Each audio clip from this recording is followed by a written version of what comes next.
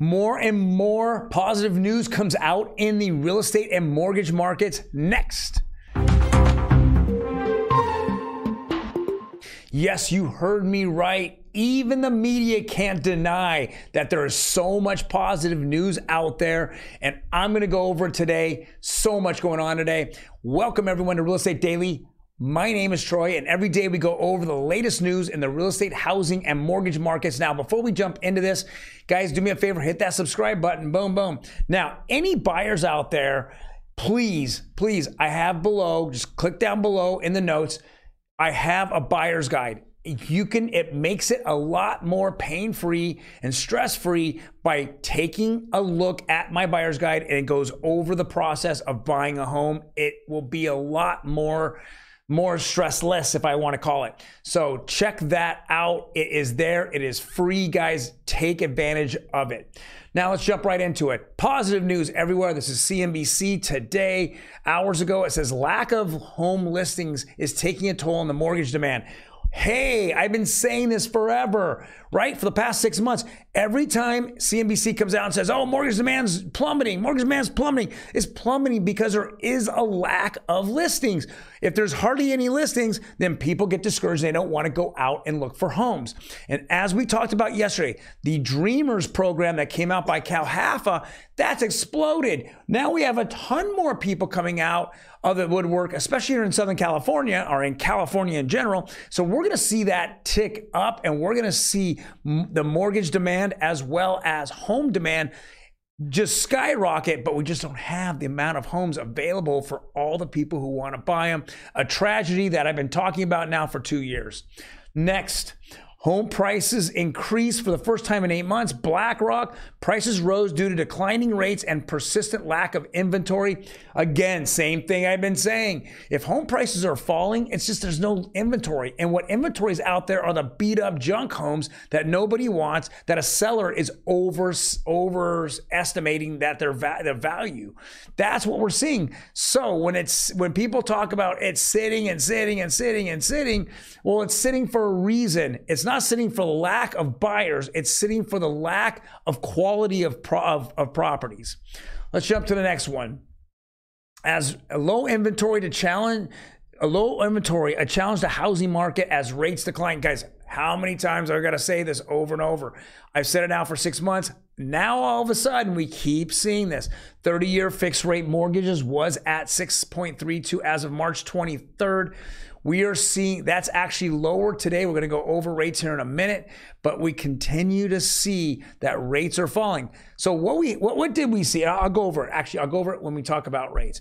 Now, guys, if anyone out there has a comment, please leave it below. If you were a part of the American Dreamers plan where down payment assistance, you receive up to 20% down payment assistance. Imagine no mortgage insurance. Anyone out there that's listening to this and has hardly any money but great credit and has a good solid income, go listen, put a comment down below. I would love to have you qualify with one of our mortgage lender partners.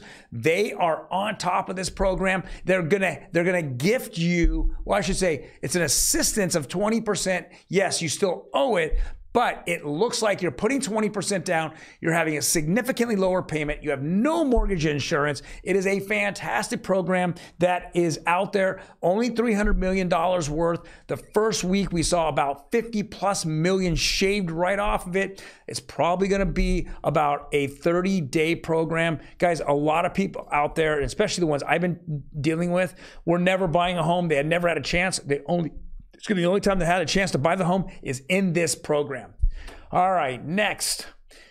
Home price growth hits 133 months of positive returns. I keep saying that. I keep seeing that, the national media says this is negative and that's negative. It's really very sectionalized in the United States. Certain areas, of course, there's no home growth. There's no growth of property values. Other areas, it just remains hot, and that's what we're seeing. Suburbs are red hot, okay? Inner city, garbage. Why? You have less law enforcement there. You have more crime. Who wants to live in the city, especially in certain cities out there that are just not being protected? Nobody wants to live in that garbage dump, but or homeless everywhere, right? The homeless population continues to grow, but the suburbs are red hot right now and continuing all throughout the United States, all around these major garbage dumps. All right, so let's read what this says.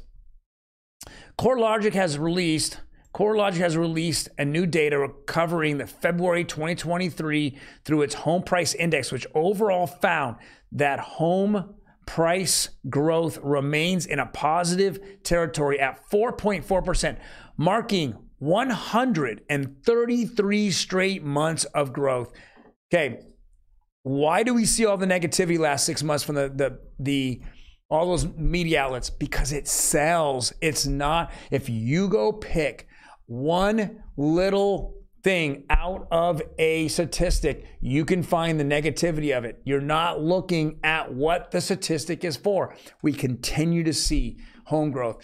What is the number one investment for middle America, for all Americans, is property. And we are continually seeing it. It's not the stock market, guys. It's not crypto, right? It is your wealth. It is tied a lot to your property, the value of your property that you own. And that's what we're seeing. We will see an uptick in March and April, I believe. We'll see an uptick in sales. We'll see an uptick in home property values or solds. We'll just see it all the way across the board. Right? It will be red hot again.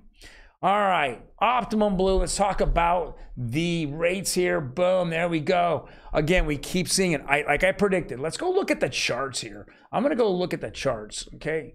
So let's go bring this up a little bit. This is what we're seeing, right?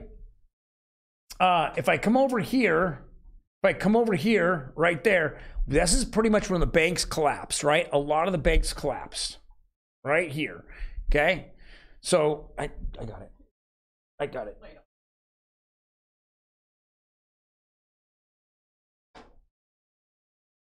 Okay, perfect.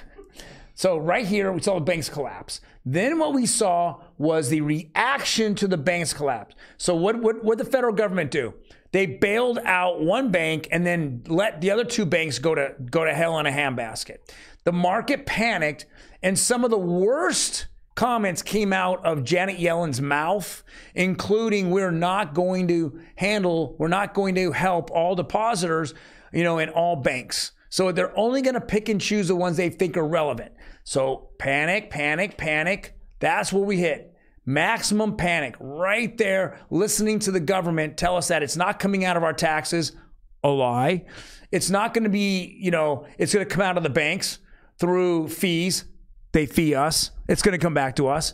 It was a bunch of crap. Guys, who's voting for these people? I have no clue. If they're not doing this on purpose, then they're just stupid. All their MBAs, whatever, all their 400 MBAs is telling me that inflation is here and it's rapid and we're losing jobs. Guys, you blew it 2 years ago. You blew it last year and you're blowing it today. But so the market reacted, and as it did, I predicted the beginning of this week, we'll see the market stabilize until we see another bunch of bank closures, which we're going to see it. It's going to happen. The liquidity in these banks are at zero. They have to hold 0% funds available to the public. Prior to 2020, they had to hold 10%. Then the big beer flu showed up. And what happened? We went to zero, but then we came out of it. And again, we still haven't seen this administration bring it back to 10%. That's where the collapse. So now we're seeing more stabilization, and now we're seeing it dip hard. And that's what we're seeing in the numbers, right? So if I come over here, let's go back. Let's go look at these numbers again. Okay. So we're seeing, oops. I'm not going to get it. All right. So we're seeing, we're seeing 6 basis points down on conventional. We're seeing 8 basis points down on FHA. Like I predicted, we're going to hit our heads right on 6%. This is going to continue to trend down, and we're going to hit 6%. And we're going to see, if you shop the rate for FHA, it's going to be the mid-5s, and everyone's going to get excited again. And now we're bringing in more people into this market. So, well, guys, we're having a little bit of technical difficulties, but you get the picture and you get the point. Thank you very much for joining us today. If you have any questions or comments, please leave them below. Otherwise, you guys have a fantastic day. Peace.